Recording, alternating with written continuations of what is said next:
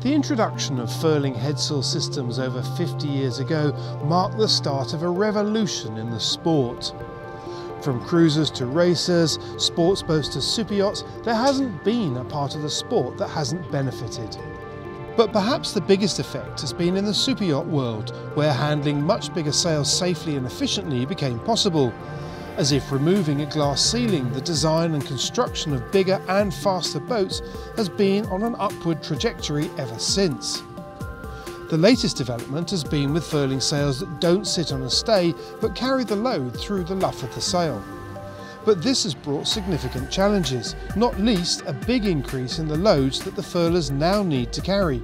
For example, aboard a Southern Wind 96, the Reckmann furler swivel for the cableless Genoa now needs to carry 9 tons of load. To find out how furling experts Reckmann developed their popular UD4 furler to carry triple the load but without being significantly heavier, head to their website.